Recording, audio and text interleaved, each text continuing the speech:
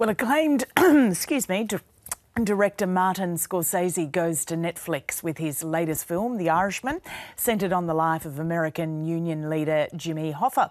It stars Robert De Niro, Al Pacino and Joe Pesci. Yeah, not a bad cast, really. Yeah, not bad. Katherine Tulich sat down with Scorsese and Al Pacino to hear the story behind the film and its creation. I'm going to put him on the phone and let you talk to him, okay? Hello? Is that Frank? Yes. Hiya, Frank. This is Jimmy Hoffa. Glad to meet you. Glad to meet you, too, even if it's over the phone. I heard you paint houses. No, please. No, Frank. Yes, I do, sir. When I first read the book, I didn't quite know. I was going for something else, and it was about the love, the betrayal, whether there's remorse or not, regret, a reckoning in life. You know, you get to a certain point in life, and there's a price you have to pay.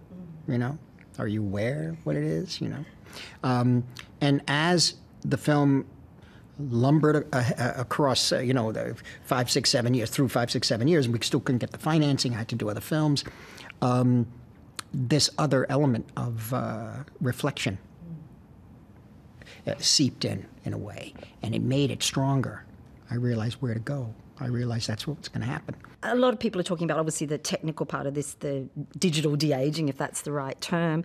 Was that such a bonus for a filmmaker? I was wondering for the actors, though, I guess it's great, but in another way, they have to think about being 39 or 40, you know. Yes, I mean, yeah. I think if anything, these roles for these actors, this is the perfect time to try this experiment. We had people dealing with their posture with each take.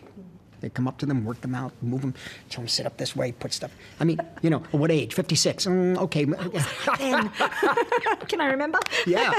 And so that was it's almost like wearing certain costumes on stage or mask on stage. You have to that's affecting your performance, but it's still a performance. Frank Sheeran. Am I saying that right? Yeah, you said right. Under the contract, management can only fire a driver on very specific charges. So, you ever show up late? No. Do you have any moving violations? No. Do you drink on the job? No. You ever hit anybody? On a job? Yeah. I don't think so. There was no financing for the picture, and Netflix came in and said they'd do it. Complete financing and also complete creative freedom.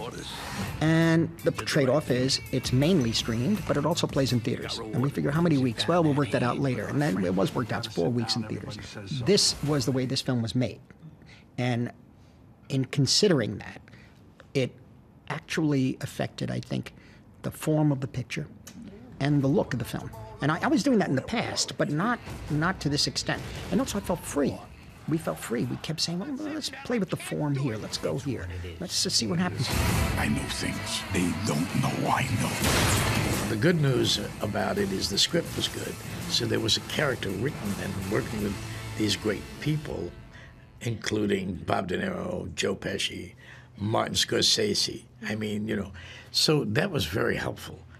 But I did research on the Hoffa person, who I sort of heard of when I was younger, because he was an icon. He was the second most popular person to the president of the United States.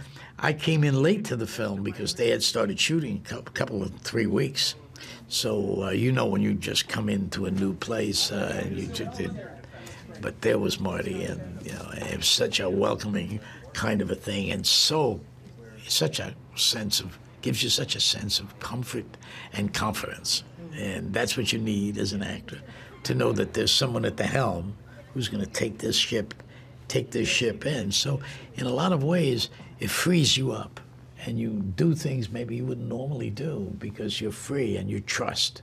Because trust is very important in this whole thing. I heard you didn't have to even say action. Like, you guys just go, right? It's just such a comfortable... There's a comfort thing, because he puts you in a sort of zone, and then you're able to...